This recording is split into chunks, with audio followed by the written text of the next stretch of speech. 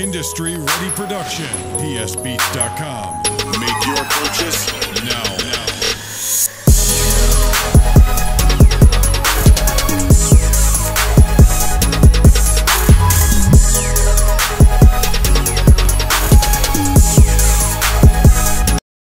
Okay, you guys, I'm doing a little project here. Okay, you know how we always get these little mannequin heads, or we could do units and wigs and feel like they're not the right appropriate size for our head. So that's what I'm doing now. I'm going to make my size for my head. You know, I'm not measuring or anything. I'm just going to wrap till I know I have the nice thickness. Because I know my head probably most likely will fit. Because this is a little tiny head. You can't always go off of someone else's head. Because you know clearly my face and my head isn't this small. So clearly I'm going to thicken this out. I already put the tape here to lay that down. Put the tape here to make that connected. I'm getting the width up already. What I'm going to do now is fold it here again. You're going to need tape and scissors. And some bubble wrap, or you can just use foam. I prefer, well, foam is also good too, but I prefer the bubble wrap right now. So, I'm taking that down.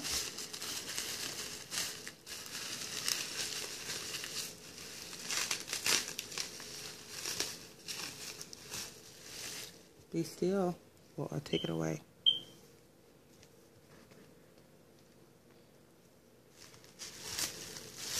I'm going to reverse that.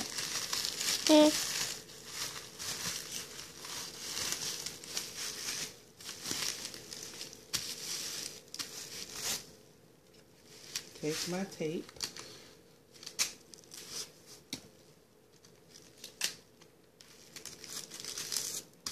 Lay that down.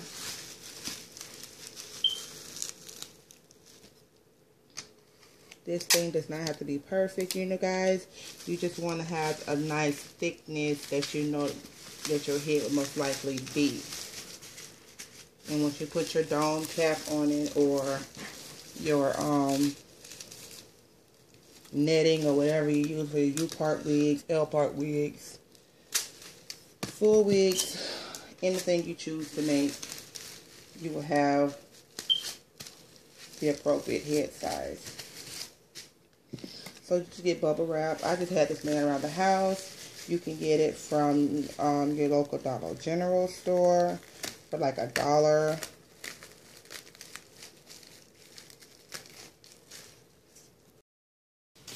And that's about it.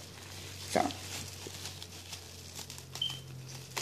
or even Family Dollar if you got one in your town. Family Dollar, Dollar General, Walmart, whatever. Hell, you should buy something. You just get it off of there. You know, so I'm going to take this side down. Make sure your bubbles are actually laying up and the flat part is down.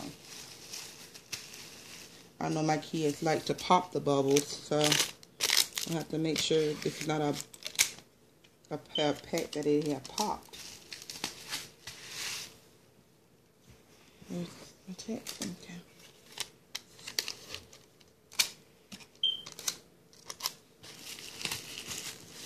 And you can have pieces just laying off it. It doesn't even matter. Like I said, it's just for the distance for your head. Now this one, this bubble wrap came from some my new dining room set I bought. So it came in handy. Actually, I have a lot left. I mean, a lot.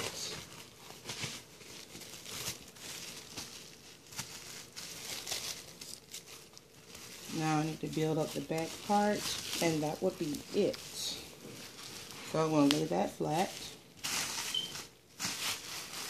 because I will be making a full unit soon, or a half a wig. Here's my plan.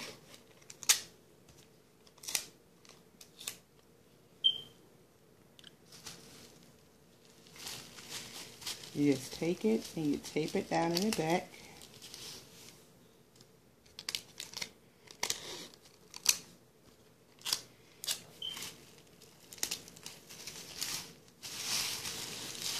You take your front part, lay it forward, and just tape it down.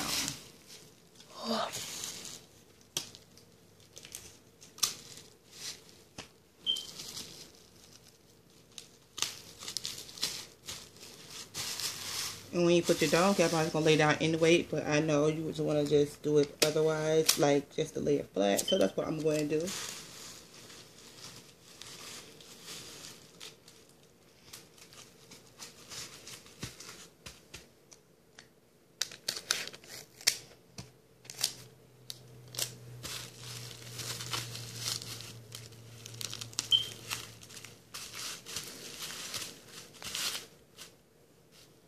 I guess we can just lay that down too, but you don't have to, because like I said, that is not going to hurt none or affect anything once you put your cap on.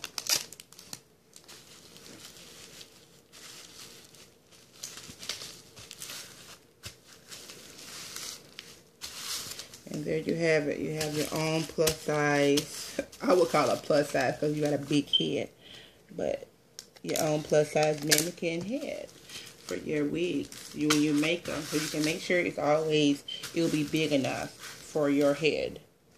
So that's about it, you guys. And